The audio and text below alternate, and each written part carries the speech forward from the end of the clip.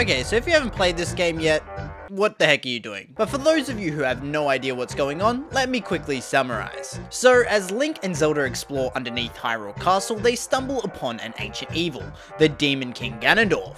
A little arm-burning, sword-destroying later, we awaken in the sky with a vengeance to take down Ganondorf. You're ugly, you're disgusting, I'm gonna kill you, give me $200.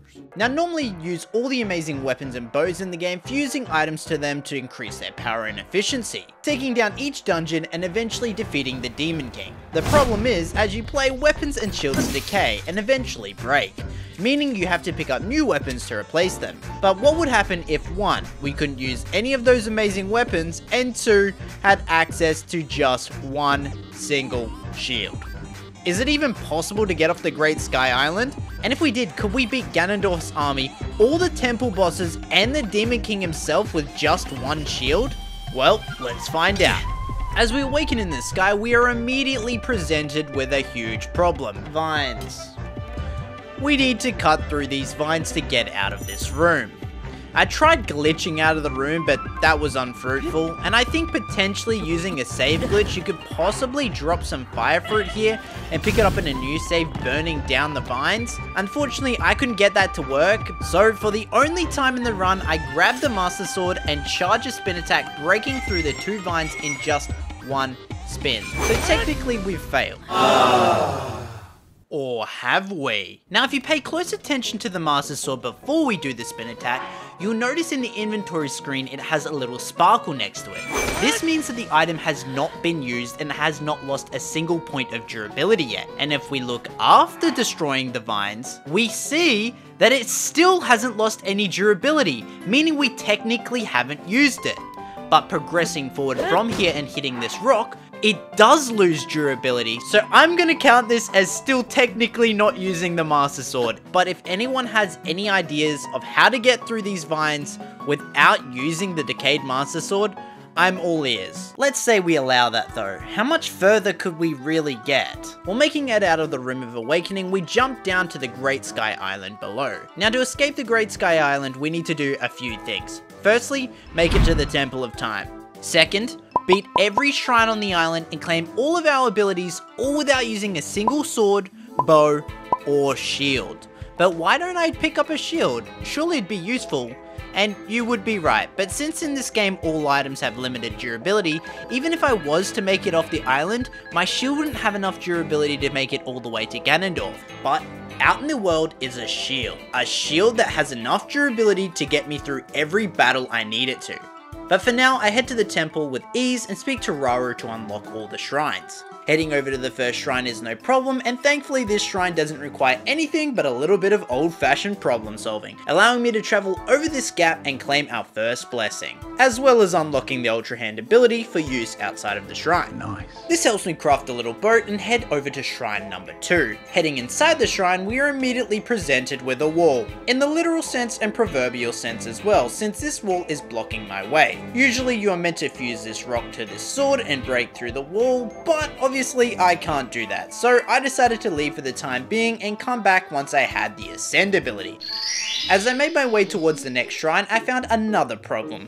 I have no way of activating Zonai devices, at least for now, meaning I couldn't activate this fan to get across this water. With my Giganto Brain though, I came up with a solution to just use the Ultra Hand and jump from log to log. But immediately in the cave, I reached a dead end, and I couldn't activate the fan to push this minecart up the track. I tried walking across it, and although it kinda worked, I ended up finding an alternate route using these hovering Zonai blocks. Little did I know these blocks would be a major saving grace. Lifting each block gradually higher, I jumped from one to another, gaining infinite height and making my way over to the next shrine without even breaking a sweat. Making it into the shrine, I got the Ascend ability and all seemed well until I was stopped by ropes. Yeah, I needed to break them somehow so that the platform would fall down and I could ascend through it. Thankfully, I tricked this Zonai enemy into shooting the ropes for me, allowing me to make it to the end of the shrine. With the Ascend ability, I headed on back to the Fuse Shrine and got to work. My initial plan was to ascend through the rock attached to the wall, but then realized if I just piled these stones on top of each other, I could just climb over. Huh. Maybe I didn't need Ascend. Just over the wall, I encountered my next problem, a locked door, and the only key being way up on this wall. You're meant to shoot a fused fire arrow at the wood here and burn it, but without access to the bow and arrow, and not able to throw items, I had no idea how I was going to get this key. But we just need to get to the chest, so if I can somehow ultra hand it, or ascend onto that platform. Ascend onto that platform! If I get just the right angle.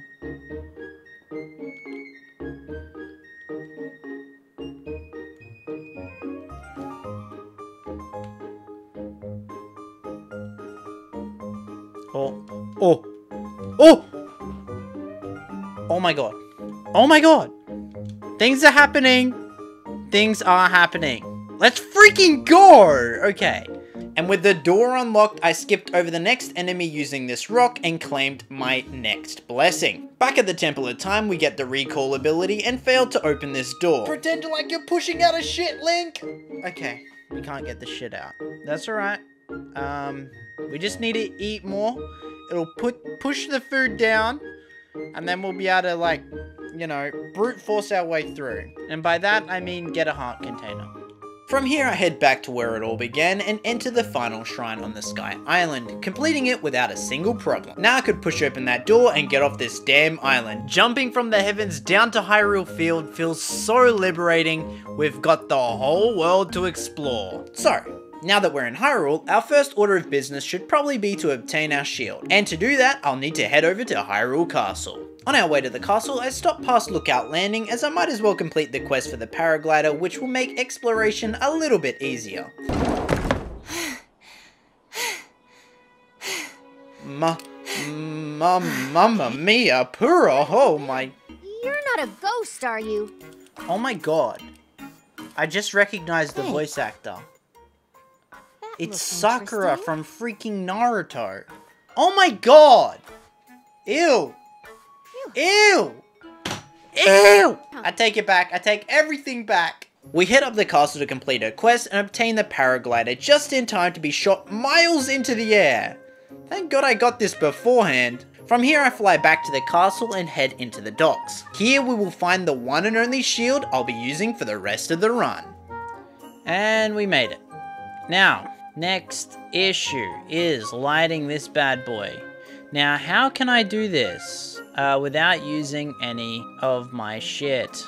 Well, it's pretty simple actually. We just grab one of these wooden things, take it here, get it to light on fire, put it on there, and boom!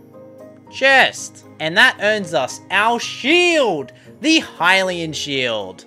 Perfect. Now, you may be thinking, RJ, that's all well and good, you got the shield, but how are you going to possibly deal damage with the thing? Well, I guess you'll have to wait and see. So to reduce the time it was going to take and the risk I could incur, I did 3 things. Firstly, go and hunt down all of the Phantom armor sets, which took a little bit of time, but every piece of the armor was pretty accessible. I did use a little bit of durability on the shield, using a rocket to fly up into this hole for the headpiece. And with the full set, I get an attack bonus to increase my overall damage, and some pretty decent damage resist with 8 protection on each piece. But what was the second thing I needed? Food. Yep. Which meant I went to hunt down some hardy truffles and a crab. Little did I know, this would be somewhat pointless, but nonetheless. And thirdly, a dragon's horn. Initially, I wanted Nadra's horn, but found Ferocious horn along the way. Now to you keen-eyed viewers out there, you might have noticed our way of dealing damage. That's correct. Now, although the Hylian shield can't do any damage by itself, what we can do is fuse items to it. So if we get something with a high attack power and fuse it to our shield, we'll be able to do a lot of damage with just simply parrying. Now the reason I wanted Nadra's horn was so that on top of dealing damage, we could also freeze enemies. It is time to pick up some more shields. So we pick up the pot lid now, but we will not be using it. As long as this durability never goes down, we are not using anything but this single shield. Heading back to the Lookout Landing, it was time to do some glitches to make all of this possible. Now to be completely honest, I was making all of this up as I went. I had no clue how I was going to do any of this, but I did know about the item dupe from the end of my 300 days playthrough, which if you haven't seen, you should probably go and check out. Basically, all we do is fly close to the ground, hold the item we want to dupe, and then sort and close menu at the same time, dropping the items but keeping them in our inventory, allowing me to whip up a bunch of amazing food which give me damage resist and extra hearts. The second trick, however, is a little bit more difficult. Alright, so you may be wondering, okay RJ, you have the shield with your weapon attack, it does frost damage, great. You also have your attack up on your armor, which is also great, but how the heck are you possibly going to beat all 4 bosses, the monster wave you got to beat before you even get to those bosses, and Ganondorf not just once, but twice technically? Well, good sir, the answer is The Zuggle glitch. But how does Zuggle work? So first things first, we gotta align ourselves with the wall. Just make sure your back's against the wall if you want to do this at home. This works with not just shields, but with bows and with swords as well. So if you want, you can do this and basically have a super powerful sword or weapon or whatever you want to do. But for my instance, I'm going to be using a shield since this is a single shield only run. And all you have to do is basically have your shield, have the map, go on the map room. So as soon as you close the map room, you want to open your shield like this. Now, as you click drop, you then want to instantly press the shield again to pull up the shield inventory and switch to the other shield that you have in your inventory. So we're going to go drop like this, switch to the pot lid. Now the map is going to open by itself. Now we're going to go into our inventory. We're going to go over to our shields. I'm going to drop the other shield. Now this isn't actually going to drop it, as you can see. We still have both shields in our inventory and we have the pot lid currently equipped apparently. On our back, however, we have both equipped. Huh. So what we can do now is have 2 Highland shields. Cool. But what does that do for us? Well, it effectively doubles our damage output. So it means now we're hitting with 2 ferocious Highland shields instead of just 1. So now that we've got the attack damage of both on, we can take this a step further by not just doing this glitch once, by doing it 10 times. Now, if you do it any more than 10, things start to get a little weird in terms of the game starting to break and things detaching from bodies and body parts not connecting to themselves anymore. So we don't necessarily want to do that. Little did I know back then, I was actually going to need the ability to detach my body parts and destroy reality. So off I went to Hyrule Castle, overwhelmed with confidence. How foolish I was. Diving down into the pit, we run past all the enemies, including the Lionel, making it to the first piece of this gigantic boss gauntlet puzzle. The battle with the Demon King's army. It was here I realized 2 things. Firstly, those extra hearts I got from the truffles meant nothing, as getting hit by Gloom instantly removes all of them, and that my Zuggle glitch actually did nothing to increase the damage of my shield. So even though I could parry with my shield, we were doing barely any damage, even with our attack bonus. So I gave it a few goes, but I was unable to even beat the first round of Bokoblins. So back to the drawing board we went. Now although we couldn't do a bunch of damage to these enemies, what we did figure out is that if we freeze them, we could actually push them off the edge and insta-kill them. Nadra's Horn could do this, but not efficiently, so instead I decided to go and find a frost emitter. Along the way, I also picked up a safety fairy, and with the knowledge that the Zuggle didn't increase our shield damage, I needed to find the strongest fuse material for taking out the bosses, as we can't push them off. But it just so happens we walked right past it, the Lionel. Now this took a very long time, because as you can see, we are doing literally no damage to this thing. So the best thing I can do is just keep on spamming and parrying.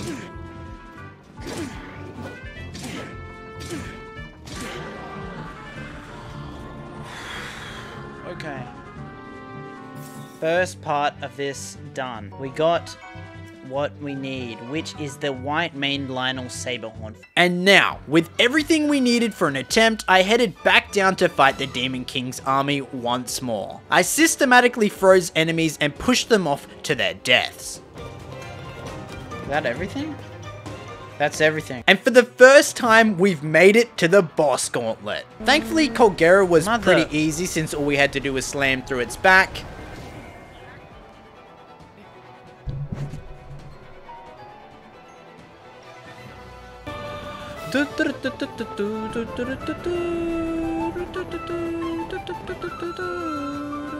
I said, thankfully Colgera was easy since all we had to do was slam through its back.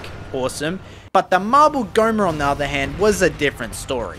I fused my Lionel Mace Horn to my shield and pondered on how I could even possibly get up to attack the eyeball. Turns out I can just ascend through its body, and after slowly, painstakingly parrying its eyeball, we take it out and realize that this was all for nothing, as against the Muktarok, I had no way to hit it. I have absolutely no strategy for Muktarok at all. So yet again, back to the drawing board we went. Alright, we're gonna need to take a different approach to this. I started by duplicating my fairies so that I couldn't die, and then went down to Tarrytown. But why? Just to hear that banger music?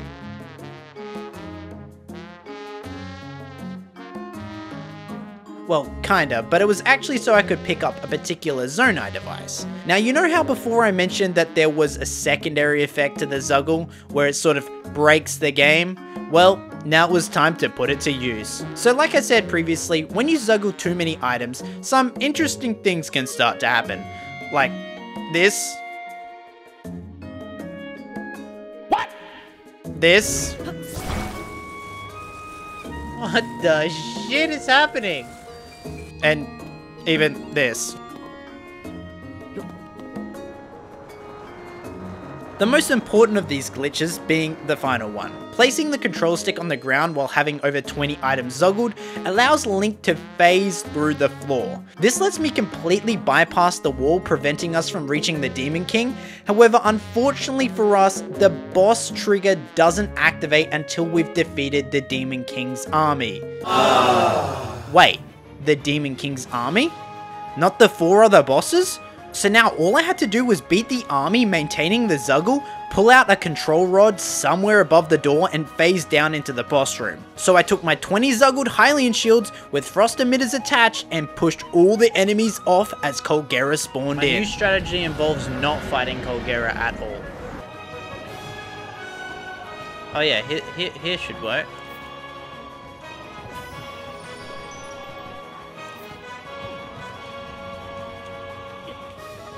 Alright, we made it through. Now, Colgera's out there, and we're running through this area. Inside the room, I defused my emitter and fused the Lionel part as I made my way to Ganondorf. We made it to Ganondorf with only a shield. So far, at least. How disappointing. I thought it was quite impressive. I don't know. I don't have the Master Sword yet, so I'm not going to pull that shit out. Now, Ganondorf deals a lot of damage, and even though it's almost impossible for us to die with the amount of fairies we have, our shield could break with the amount of damage he is able to deal. So it's super important not to waste durability and parry as many attacks as we possibly can. Keep hitting him like this. We're dealing damage, but it's not like great damage. He doesn't expect the parries. Take this! Okay, Matt Mercer, chill out. Now, the most effective way to deal damage with the shield is to get in close and parry attack him. We can flip into him and deal damage, but it doesn't do even close to as much damage. So, after slowly whittling away, getting in close, parry attacking, parry attacking, parry attacking, we finally knock him down. Alright. But it's not over. Now we have to beat him again. Or we have to beat Colgera. Yeah, Colgera's name overlaps it. Oh, shit. Wait, he be doing that? I can see damage, but it's not dealing damage on the health bar because it says Colgera. I don't know what to do about that, but if I can keep hitting him and I can see his actual health bar there going down, that I think is all that matters. Even though we are getting surrounded like that one picture of the white girl surrounded by 20 black men. That's what I feel like right now. So the plan remained the same. Getting close and parry away. Oh, the problem with this guy is literally his mates. Oh. Hang on. We got him to half. Okay. We got him to half. This is good. We're gonna do it with just a shield, boys. With one single shield. Oh, he's reabsorbing him back in, I guess. Okay. Okay, he's going sicko mode. Fair enough. Fair enough. If we get him trapped in this corner, we can do, like, infinite damage. We can hit him multiple times.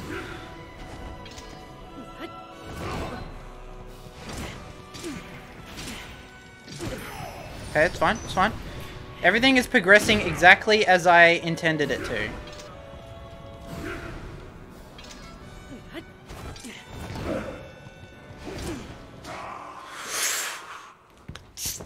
Yes! Yes!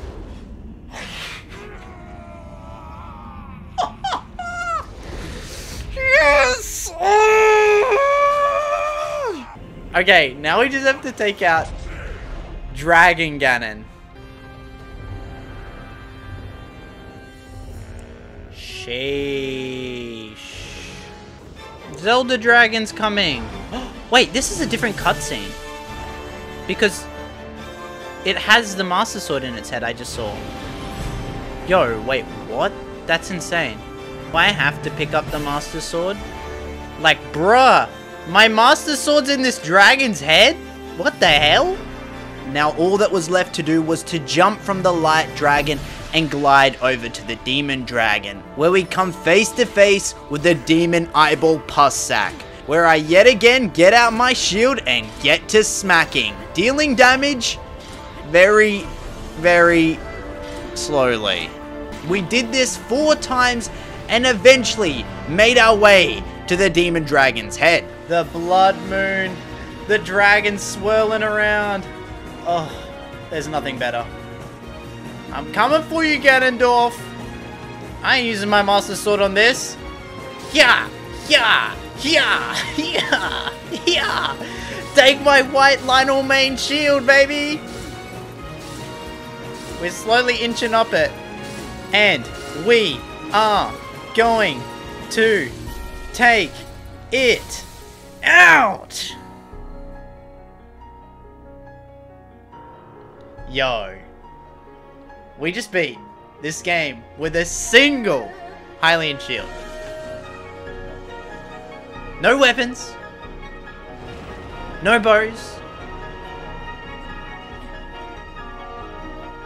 Just the Hylian shield. Link, you better not pull out that Master Sword. Oh my god. Link, no, we have to... Link, put it away. Link, put it away. Well, you need to use the shield. That's gonna make me do it. Well, run failed, I guess. Damn. Well, I hope you guys enjoyed the video. If you did, make sure you slap like on it. This was really fun to record. I had a blast playing through this game a second time. If you haven't already, check out a previous video, subscribe if you're new, and I will see you guys on that next one. Peace out.